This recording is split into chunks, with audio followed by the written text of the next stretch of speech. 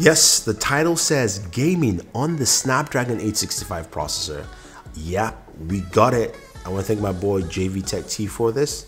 Now, let's jump in.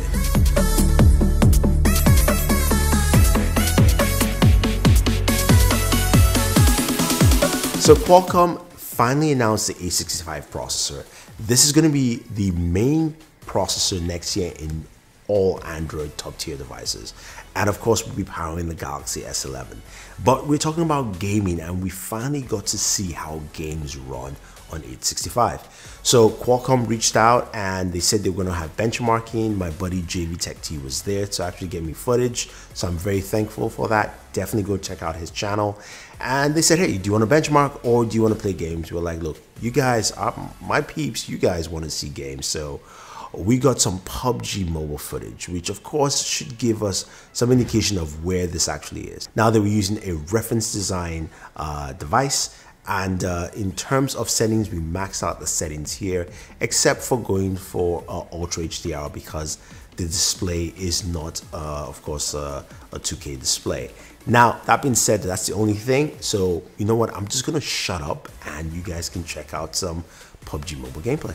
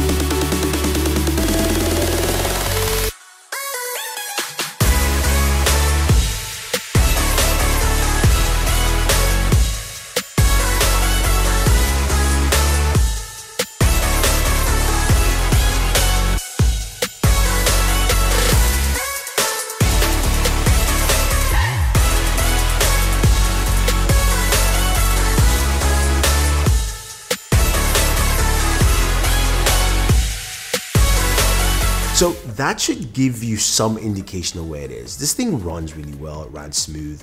Talking to JV Tech T, he said it ran very, very well. There's also a performance mode, which you could use to actually improve the performance, aka like a performance boost or like an overdrive for the processor. So think of it as giving you more processing capabilities to actually play games that are graphically more intensive, because you've got that 25% GPU improvement from the 855 to this 865, 30% CPU improvement as well. But you've also got so many more features that make this worthwhile. So for instance, 865 processor supports 144 Hz displays. As we know, the Galaxy S11 is rumored to have a 120 Hz display, so that's nice to see. And devices like the ROG phone, of course, will probably bump up to that 144 Hz display as well. Now, this device also supports new codecs in terms of audio codecs for Bluetooth, supporting up to 32 kilohertz. which should give you better audio while you're gaming or even listening to music as well. So that's also a big plus. Now, the 865 processor has updatable GPU drivers, so we can get better driver updates. Think of it like your PC, where you get driver updates to improve your GPU performance as well. So the way the games look and play. That's a cool thing as well. So there are a lot of features with the 865 processor that adds so much more to its gaming templates as well. So that's nice to see and nice to experience there. Now, a couple of things the 865 has that I do like. It also supports the new 3D Max ultrasonic fingerprint sensor, bigger display area, so you can use 2 fingers. You can place your finger in any part of that area. You don't have to have a specific spot anymore to unlock your device. That also is cool. There's a whole 5G component, being able to, of course, stream your games better. Services like xCloud or Stadia or GeForce Now. Those are the kind of things you can do, and definitely check out our videos and all those as well. But I like what this processor can do. I can't wait to see it in devices like the Galaxy S11 line, or even the ROG Phone 4, which is of course gaming centric for people like me and you, as well as also the Nubia Red 4. So I can't wait to see it. And yeah, let me know your thoughts. What do you think about the 865 processor gaming? And if there's anything you want to see when we start seeing devices that can game, proper devices out there, leave your thoughts down below. I'll try and play some of the games besides my usual Call of Duty and PubG to give you a good idea of what we're seeing. So thank you very much, guys, and always enjoy your entertainment.